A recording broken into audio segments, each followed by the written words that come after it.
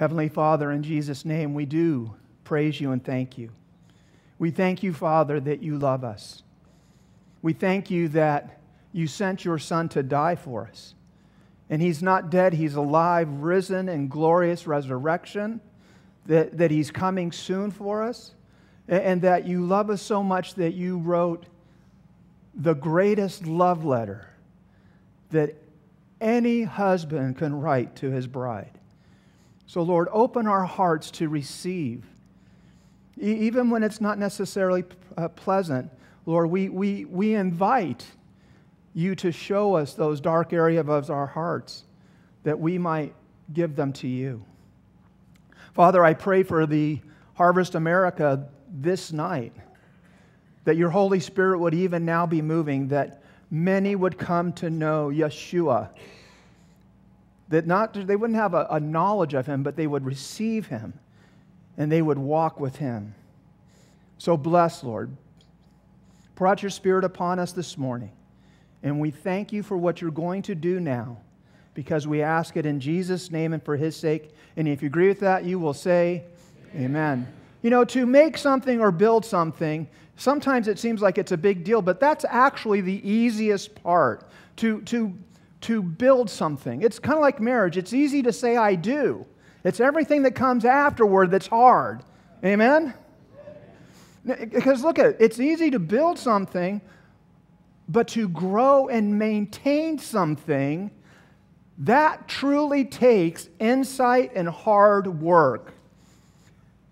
It's what we call the infrastructure of everything around us.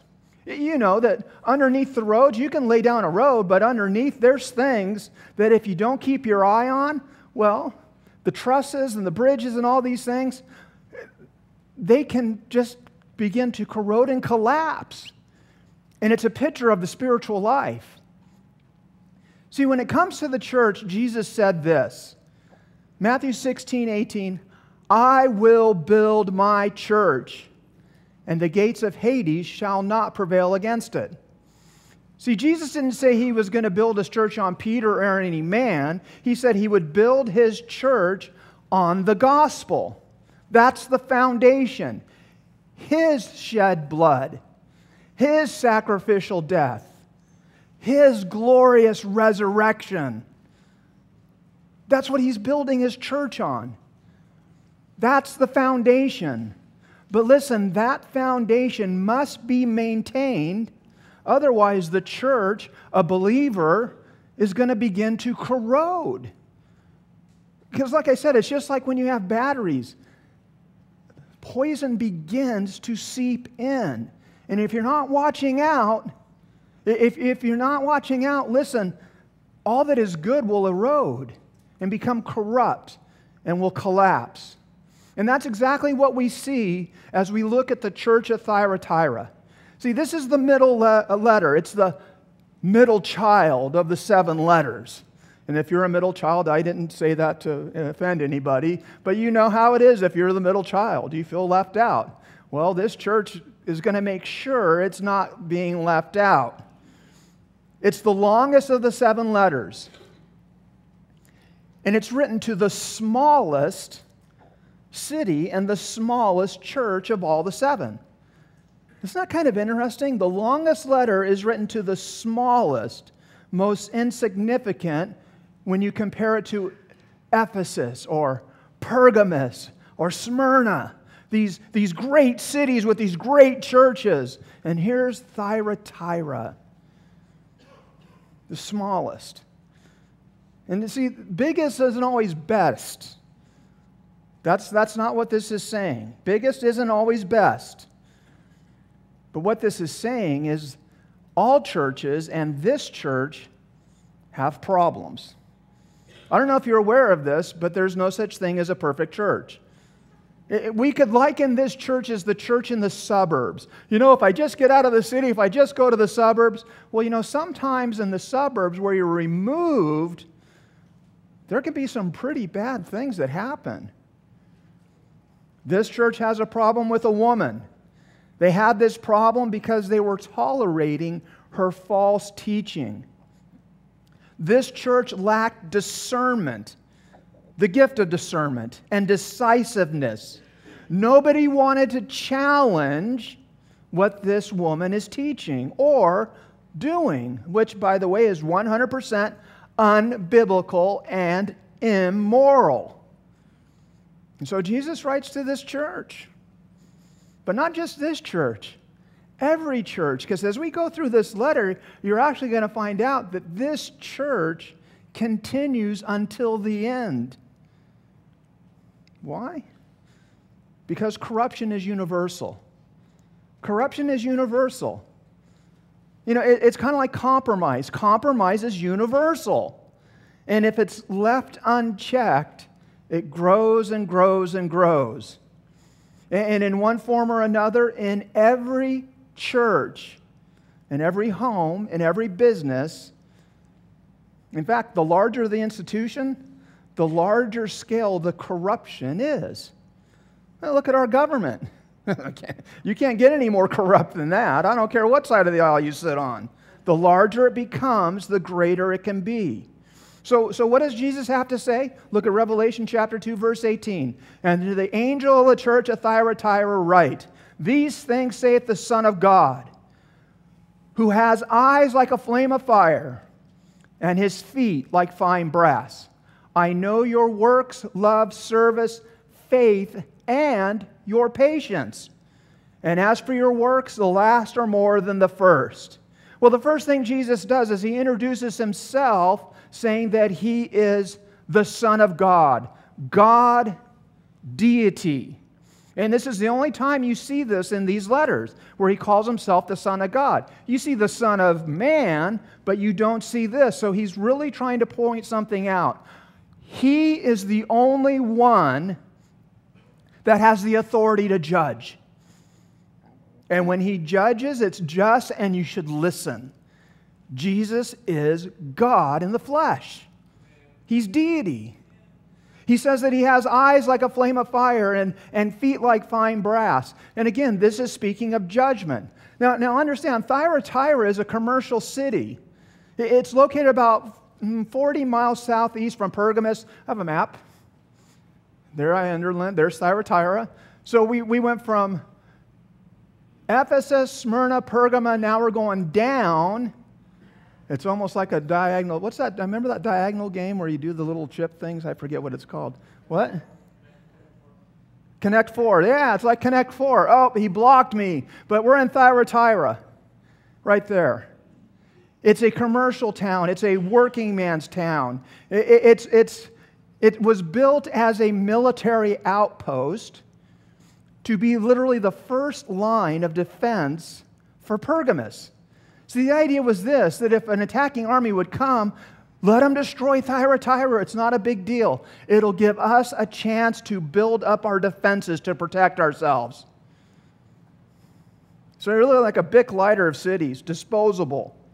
That's how Pergamus, which is the capital of that area, viewed it. It was known for having a number of guilds. I mean, everything had a guild. If you were a dishwasher, you were in a guild. If you were textiles, if you were fishing, if you were a plumber, it doesn't matter what it was, you were in a guild. I mean, this is literally what we call trade unions, and you had to be in a trade union to work. From potters to metalworking. No union card, no work. The single biggest of the guilds was textiles. It was known for its cloth. Expensive clothes were made there. You know, known for the bright red, purple clothing. Very expensive. So it's kind of like the garment district of Asia Minor. You know, this is where you had couture. That's where they were located. So Coco Chanel was in Thyatira. It was known for its purple dye. The purple dye was extracted from the throat. It was called the murex. It was a shellfish, and you could get one little drop out of it. And listen, it was expensive. A pound of this murex dye would cost 3 years' wages. Now think about that. I don't know how much you make, but you just for 1 pound of it, 3 years' wages. And everybody wanted it. Rome loved their red and their robes, and they wanted this. Now in Acts chapter 16, we're introduced to a convert of Paul. In fact, it's his first convert from Europe, a woman by the name of Lydia.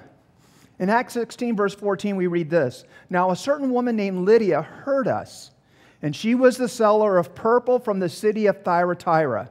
It's the only other time you hear that word. Who worshiped God. And the Lord opened her heart to heed the things spoken by Paul. That's why when you're going to go witness to a family member or a friend, that should be your prayer. Lord, open their heart to receive the things from above. Because only God can open the heart of people. Only God saves. We don't. Now we're told that Lydia and her whole house was saved and baptized.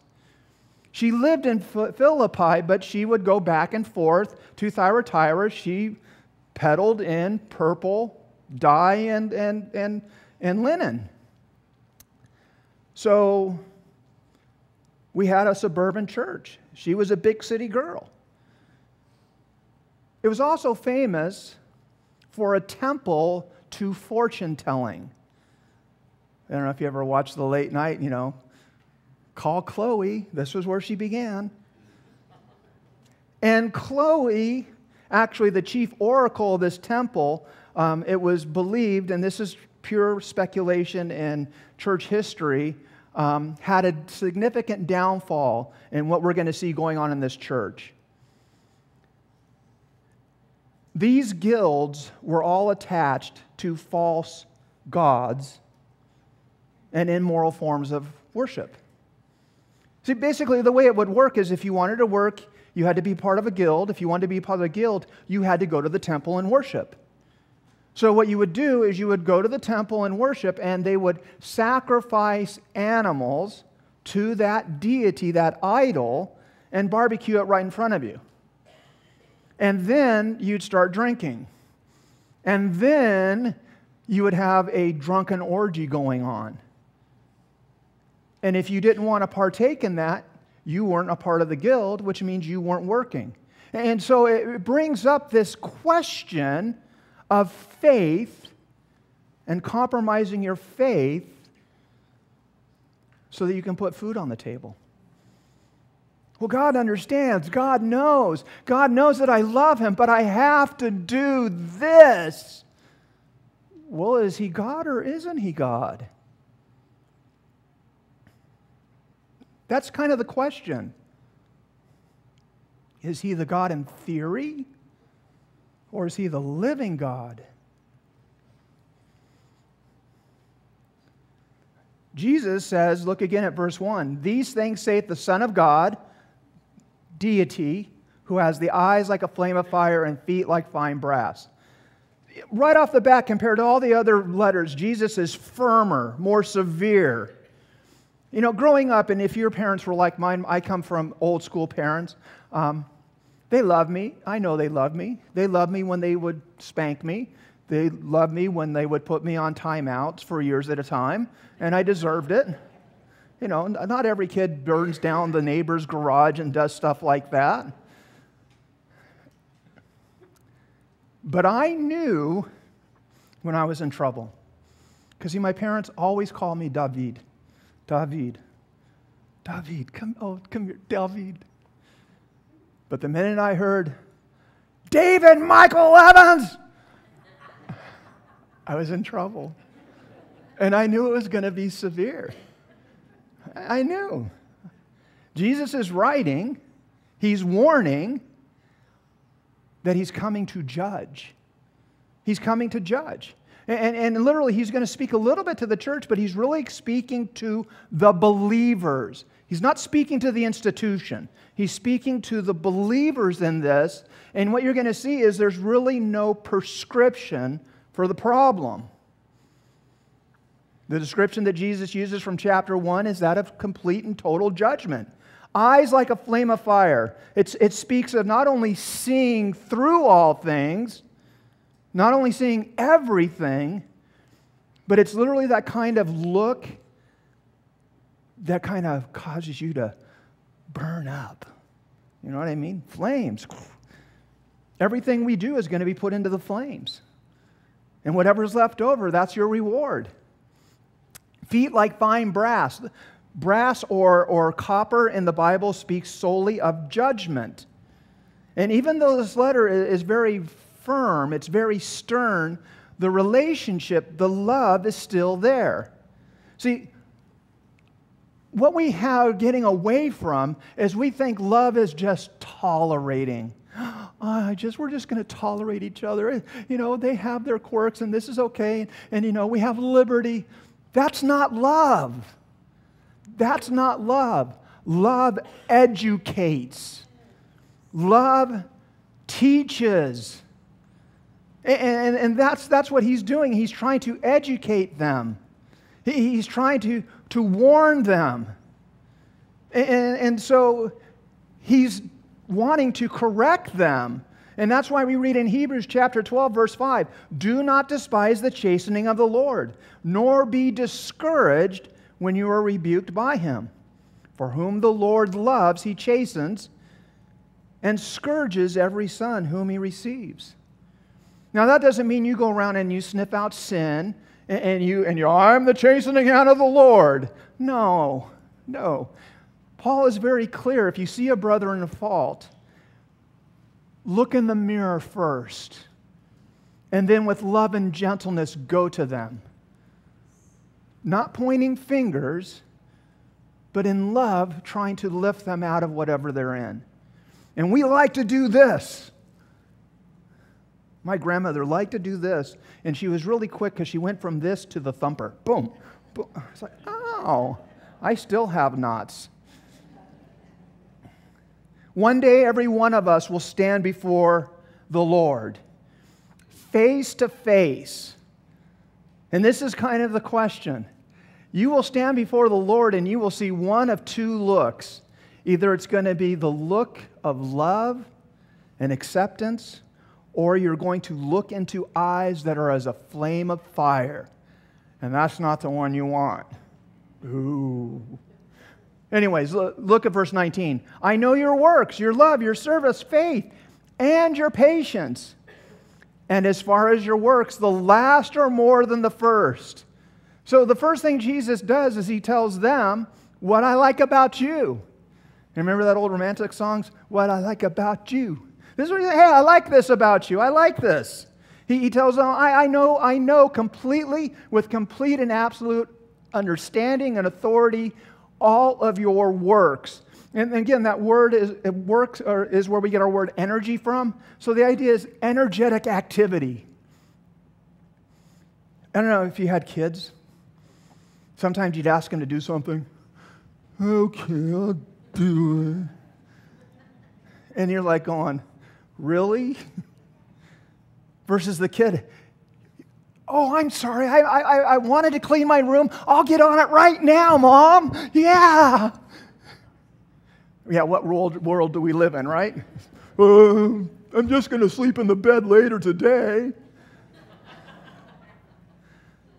But these guys had energetic activities. They loved serving the Lord. Their love there, it's agape love, unconditional love. So their works were flavored with the right motives. Some people have energetic, activities, but their motive is me, myself, and I. Look at me, everybody, look at me. Yay, look what I'm doing. These guys had the right motives. They had energetic activity. He loves their service. That word service there is where we get the word deacon from. And there are deaconesses. And a deacon is someone who voluntarily, spontaneously, continuously shows the love of Christ by putting the needs of others above their own. Think about that for a second. If you are a person who loves the Lord, and you voluntarily, spontaneously, continually show the love of Christ by putting the needs of others ahead of yours, you're a deacon. You don't need someone to put a name badge on you. You just are. You're anointed of the Lord.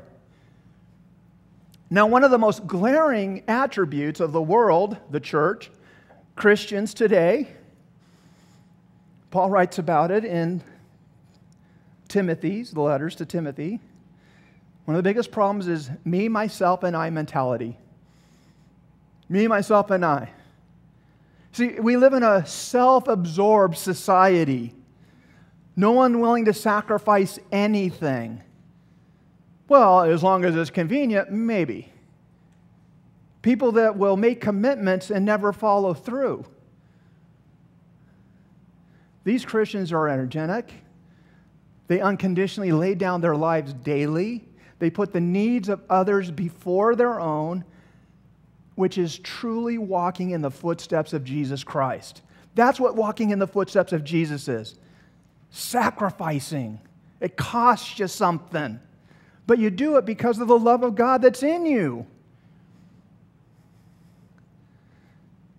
Jesus loves their faith. That word faith there, you can circle it right above it because it's a better translation. Faithfulness. If they said it, they did it. They were faithful, completely faithful. They spared nothing. If they signed up to do children's church, they were there to do children's church. And they showed up with a great attitude. A great attitude.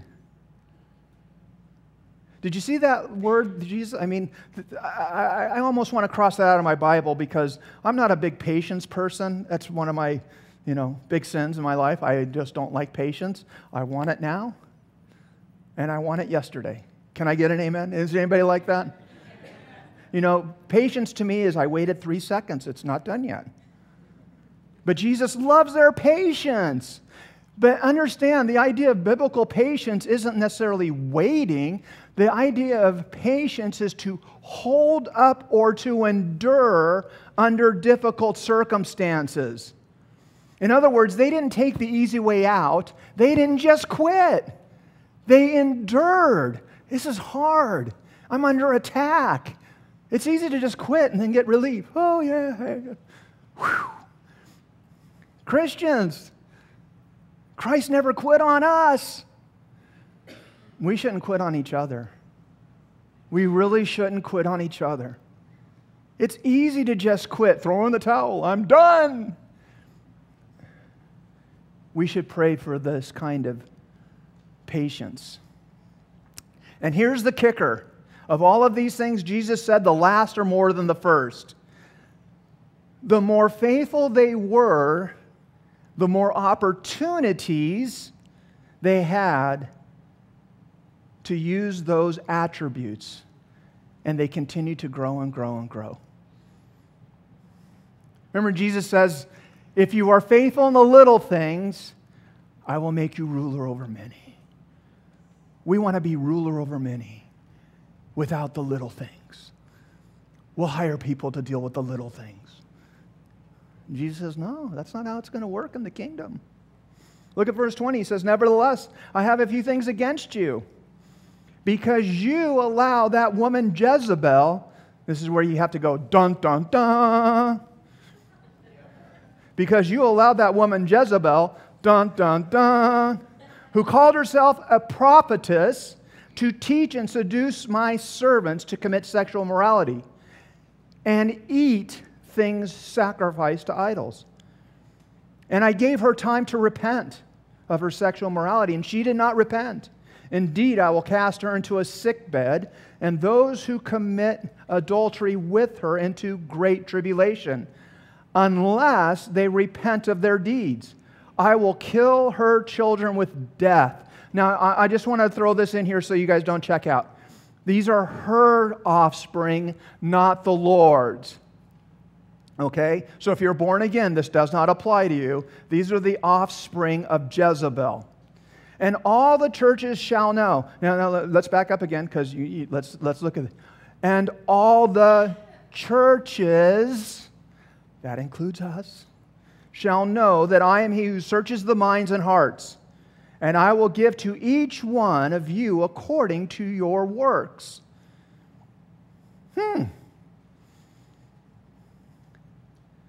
So how could this church or any church do such great things and be in such hot water? Plain and simple. Doctrine and a lack of discernment. And no one had any guts to stand up and say no. Yeah, sure, they carried a Bible. They maybe even read it once in a while. Oh yeah, I read it every so often. They may pray, bless the pizza. Bless my wife's cooking. You know what happened last time? But listen, you could read the Bible every day. If you're not applying it to your life, if you're not living it, it's nothing but ink and paper. It's nothing but ink and paper. They heard the words. They knew the words. They weren't doers of the word. Notice in verse 20, he says, you allow. You allowed it. He's not saying I allowed it. He said, no, you allowed this in your house. You allowed this in your life. You did this. And isn't when we allow things in our life, the first thing we do when things going south is blame God? How can you allow this? And he's like, well, wait a minute. Time out. I told you on this page, don't do that. How is it my fault? Now, do you want to get out of it? Listen to me. You want to stay in it? Stay in it. I'm not going to make you do anything. They allowed the teaching that was contrary to the Word of God. They allowed it to be introduced in the church. They tolerated it. They said nothing about it. They knew it was wrong. They've known it was wrong, but they tolerated this woman to stand up and to teach moral leniency, what we might call greasy grace, when the Bible clearly says something different. Most believe that this woman, Jezebel, it's not her real name. I mean, it's kind of like Judas. I don't know if you've met one lately, but after Judas in the Bible, it kind of ruined that name, scratch it off the list. I don't know anybody who's naming anybody Jezebel. So they're basically saying that this is a nickname because of the things she did. It reminded them of Jezebel of the Old Testament.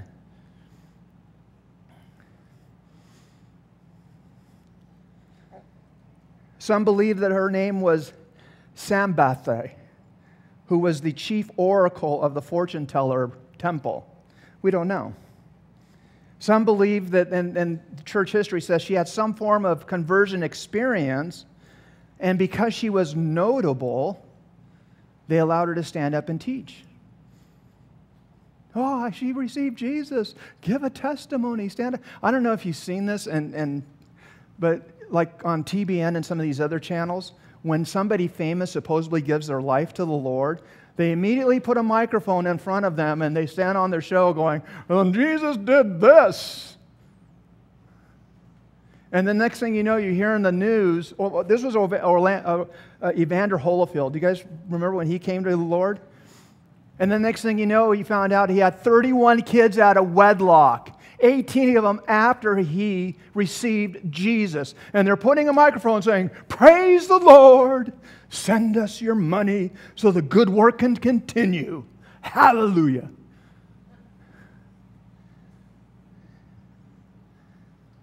I'm like going, really? Then it was Deion Sanders, and then it's this guy, and then it's this guy. Well, now it's Miley Cyrus. I've given my life back to the Lord. Really? Don't say anything. Let us see it. Let us see it. You can say it all you want. Doesn't make it true. See, saying you're a Christian, coming to church, make not a Christian of you. I'm channeling Yoda right now, okay? That would be like you sleeping in the garage and calling yourself a car. Or going to the donut shop and buying a donut and saying, pull it over, mister. I'm giving you a ticket. Does not make you a cop.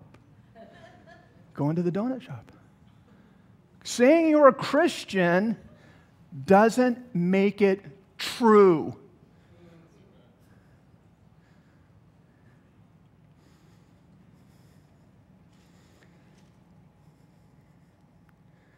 She calls herself a prophetess. She's self-proclaimed. Jesus didn't call her a prophetess, did he? And the church leaders didn't check it out. They didn't put her through, the tests to prove she was who she said she was. Tests? What do you mean tests? We have tests? Oh yeah, you guys are all taking tests right after the service. I'm thinking about 10, 15 minutes we'll be done, and then you'll be done with your tests in about 8 hours. No, there's tests. There's tests to prove that you can put yourself up against the Word of God so that you can say, I am who He says I am. Not I am who I claim I am. It doesn't matter what this book says. See, one of the tests is the character tests. Character tests. It doesn't really matter what you say. How do you live outside of church? Everybody comes into church going, hallelujah, praise the Lord. I've yet to see one person stumble into church smoking a joint and a bottle of Jack Daniels going, oh man. You know what I mean? How do you live outside of church? If your life outside of church does not mimic who you portray in church, that's called a hypocrite. And you need to check yourself. And I say this because I love you. The Lord's coming soon. Time is short. And if you want to be a Christian, you can become a Christian. But you have to lay down your life and take up His. I mean, think about it. One day, there they are. They have to be a part of these guilds, and someone at the church runs into this oracle, and they tell her about Jesus. And then she shows up at church, and she says, hey, I'm a Christian. I gave my heart to Jesus. And God has called me as a prophet to the church. And listen, a lot of churches are hungry for that kind of stuff. We want a prophet. We want a prophetess. Give us a prophetess. Yes, yes, yes. We'll build our numbers. We'll build a kingdom. And the leadership or the Christians didn't check it out. Did she renounce that fortune-telling stuff? Did she give up her position as the chief oracle in that temple? Is she embracing the biblical teachings as taught from Genesis to Revelation? Well, they didn't have Revelation yet. They had everything else at this point. Is she embracing that stuff? What kind of fruit is she exhibiting in her life? This woman, again, just like the Jezebel of old, her father was the king of Sidon, but he was also the chief priest in the temple of Baal in Sidon. So he was both king and priest. And he marries his daughter off. I wonder why. This is one of those things where I'll pay you to take her. To King Ahab. King Ahab is considerably the worst of all the kings in the northern territory of Israel. She is one evil lady, and she comes in and she rules the roost. Ahab has no spine whatsoever. She introduces Baal worship and Ashtoreth worship. She demands a temple be built to Baal. She orders Ahab to begin to systematically murder all the prophets of Yahweh. And she didn't abolish the Hebrew religion. No, no, no. What she said is, we'll just combine them. It's called synchronicity, where you start combining Christianity with the New Age and this and that. So you go into a church and you're looking for a church and you want to make sure they got cool programs. You go, oh, look, they got Christian yoga. Yes, we're there. Yoga can never be Christian. It is a doctrine of demons. The positioning itself is channeling of evil spirits. But it makes me feel so much better. Oh. Spend more time with Jesus, you'll feel better. They mixed the false with the true, and they caused Israel to fall into idolatry. And this is the same thing this woman in Thyatira did. The same thing that she did is going on in churches all across the world right now. Same thing. What was she doing? She's teaching and seducing Christians to fall into sexual morality and to eat things sacrificed to idols. Well, how's that possible?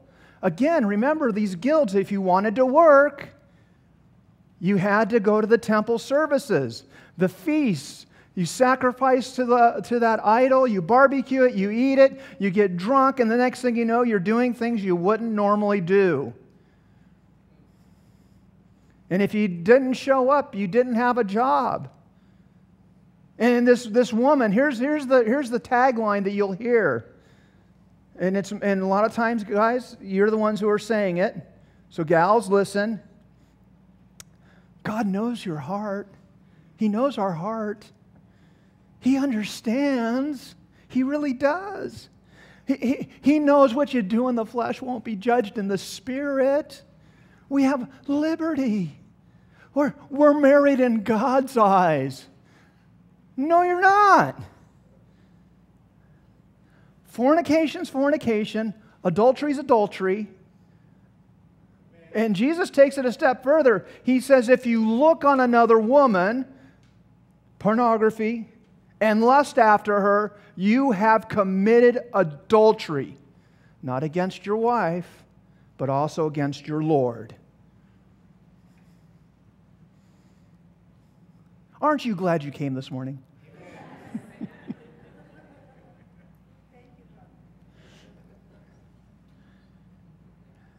And all over this valley, you have Christian pastors that are mixing pagan worship with their Christianity because they're more concerned about the bottom line than where they're sending people in eternity. And it's wrong, and it needs to be spoken out against. John wrote 2,000 years ago. Listen to what John wrote in 1 John chapter 4, verse 1. Beloved, do not believe every spirit, but test the spirits, whether they are God. Because many false prophets have gone into the world. Now, and this is John's time. Many, what do you think's happened in the last 2,000 years? Do you think there's less or there's more? There's a lot more. There's a lot more. They've multiplied exponentially. If there were many then there's legions now. You know what I mean? And that's why we need to know the Word of God. This is why we need to pray and exercise the gift of discernment. And again, just because someone carries a Bible, just because they're on TV or on the radio, doesn't mean they're from God. You understand this time in church history. This church began around 600 AD, and the period, if you're a dispensationalist, ends 1500. It's kind of the dark ages. You know what I mean? But the way Jesus reads this is it's continuing on today. When you really read this, it began in 600 and it's not going to end until He returns. Around 600, in fact, to be exact, 601 is when Muhammad began to get his visions and prophecies from Allah. And we know that Allah is the moon god. He's a pagan god. So this is now going to be competing. This is going to be factions warring because they believe they're right, and what they have cannot stand up to the Bible, so you just got to kill all the Bible believers. Okay? Today, you have guys that are riding on bicycles. They got the cute hats, white shirts, name tags. All smiles. Can I tell you about Jesus Christ? Yeah, can I tell you got the wrong Jesus? See, just because they're all smiles and they're knocking on the door doesn't mean they're from God. You need to judge and discern based on what they believe and what they do. Listen to what Jesus says in John 7:24. Do not judge according to appearance, but judge righteous judgment. Jesus warns in Matthew 7, verse 15, beware of false prophets who come to you in sheep clothing, but inwardly they are ravenous wolves. So a false teacher or a wolf will knock on your door or look into the camera, praise the Lord, hallelujah, and they're dressed like a sheep going bah until they eat you and devour you. I mean, never once is somebody going to knock on your door. Hi, I'm David. I'm here to deceive you and rip you off. Can I come in? They don't do that. Never once is that guy on TV going to go, in the name of Lucifer, I'm here to steal and kill and destroy your life. Send your check to David Evan Ministries, P.O. Box, Canada. They're not going to do that. They're not going to do that. They're going to tell you how much God loves them to love you through them. So how can you know if it's true? Again, number one, character. Character.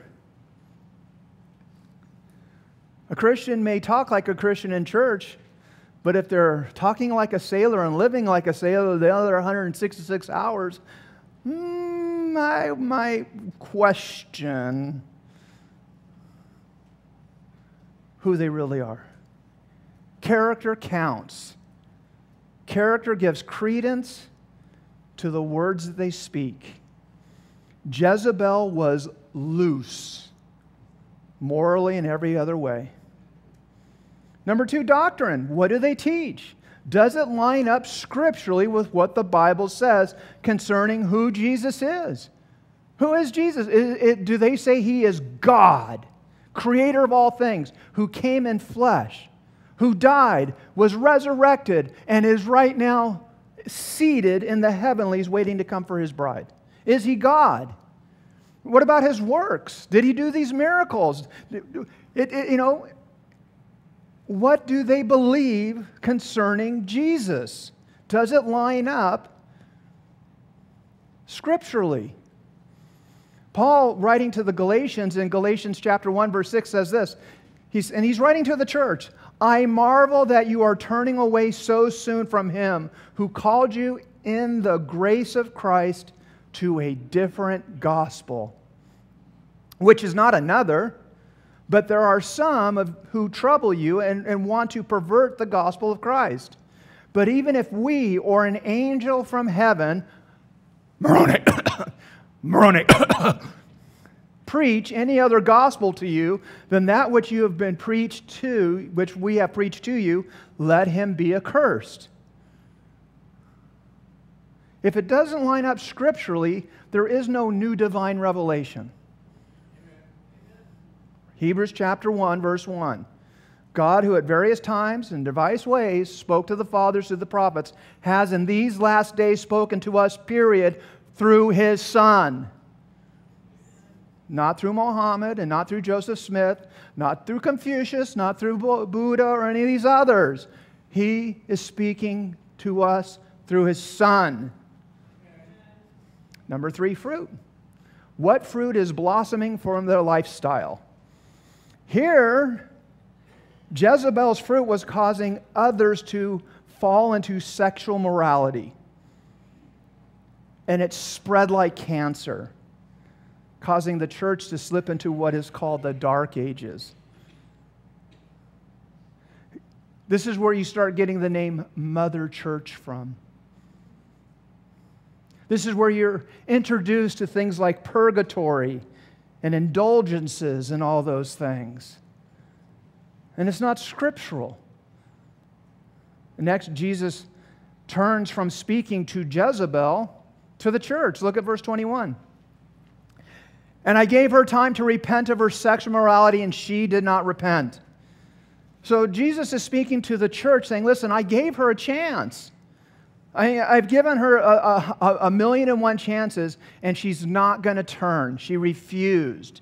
And listen, here's the reality is God, Jesus, wants to bless. He hates to judge. God wants to bless. He hates to judge. He loves to forgive. God desires that none should perish, that all should repent. That's the Lord's heart. He gave her time and she refused. She didn't want to turn. She liked her lifestyle.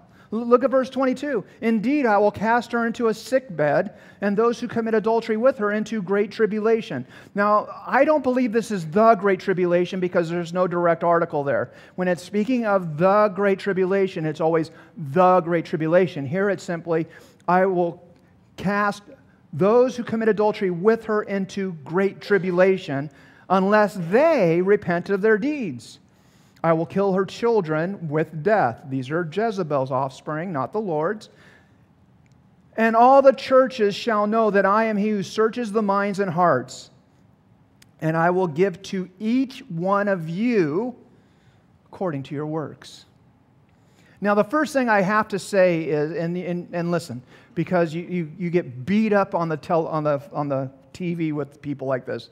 Not every sickness is a result of you being in sin. Every sickness is a result of sin, and it happened in the garden. When Adam sinned, death and sickness came in, and it goes through our veins. Not every time you're sick, you're in what we would call sin, and you need to repent. You hear that on the TV all the time. Forget it. That's not true.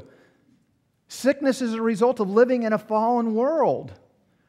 Sickness is a result of just getting older. And listen, I'm like you, I hate it. I'm like, oh, I'm getting older. It's like I'm the only person I know who can not eat for a week and still gain 10 pounds. I'm going, what is up?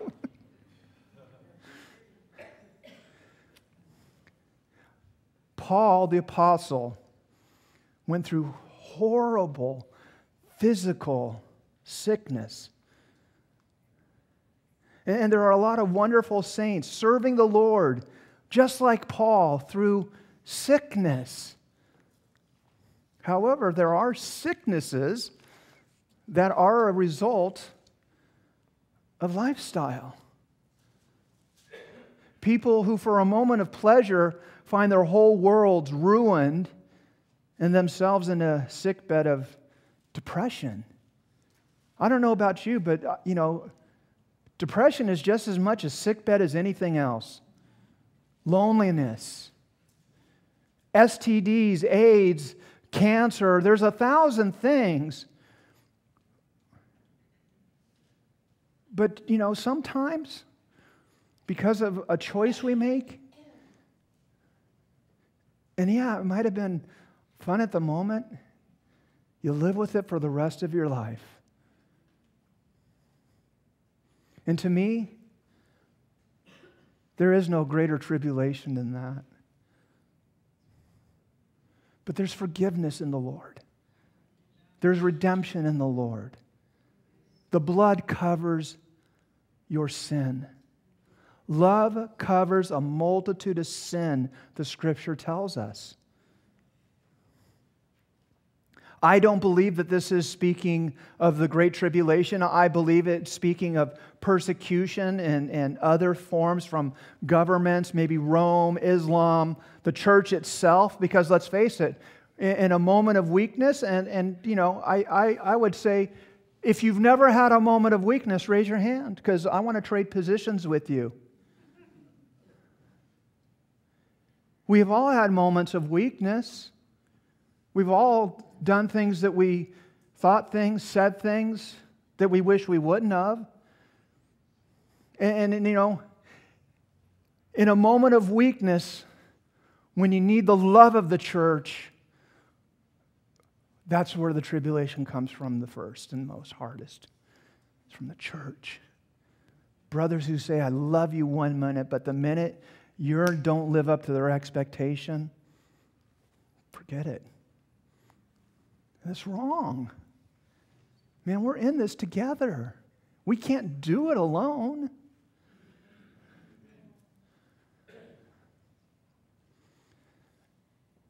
You know, when it comes to sex and things like that, God created it.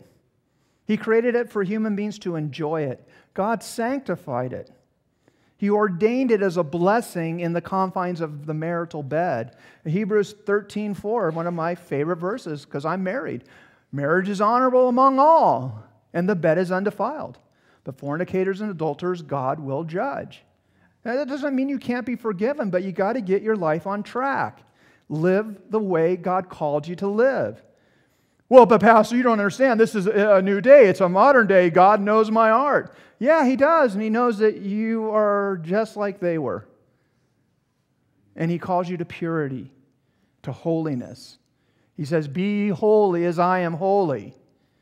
Well, you don't understand. That other church doesn't care. Well, that's fine. That other church is teaching the doctrines of Jezebel. I'm going to tell you the truth. That God has so much more for you than what you think you need physically. Because if you have that great a need physically, you are starved spiritually. And the Lord needs to come in and fill that void in your life. Well, yeah, but He knows my heart. Well, exactly. And let me tell you what God knows about your heart. Jeremiah 17:9. The heart is deceitful above all things. Okay? Just so we know, above all things means everything. Okay? And desperately wicked. Who can know it? God does, because He says, I, the Lord, search the heart and test the mind to give every man according to his ways and according to the fruits of his doing. And if a Christian is living in any immoral way that hasn't been taken to the woodshed yet, God's giving you time to repent before He gets out the whooping stick. So all I can say is, before you leave here, lay it down, because when He gets His switch out, it's going to hurt. Now, are those that hold that Jesus is speaking about this great tribulation in a prophetic sense? Again, I don't. But this is why Jesus tells you, me, we, the church in verse 25. Look what He says. Hold fast what you have till I come. Now,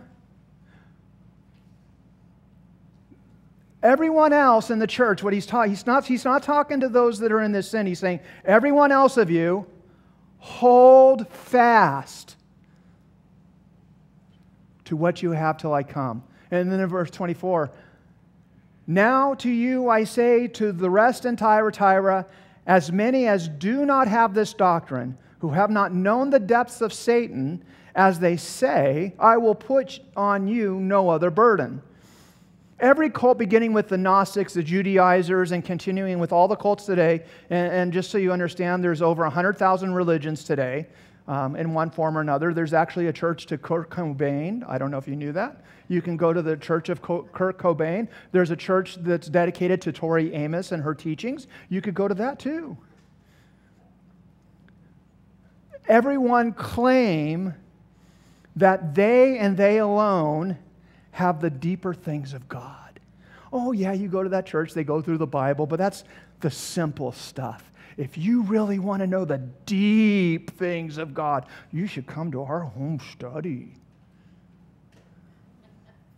And Jesus says, that ain't deep. That's the depths of Satan. That's where they're going to take you, to the depths of Satan. And that's going to put you back in bondage. That's what Jesus is saying, not me. You want to go back into bondage? Okay, go to that home study. Go for that deeper thing. But you're going right back into bondage.